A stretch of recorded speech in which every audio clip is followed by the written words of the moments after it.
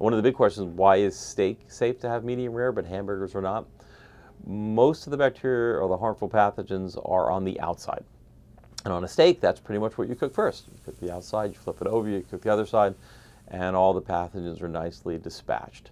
The problem is when you make a hamburger and you grind that meat up into a hamburger meat and make it into a patty, the pathogens are now evenly distributed throughout that hamburger.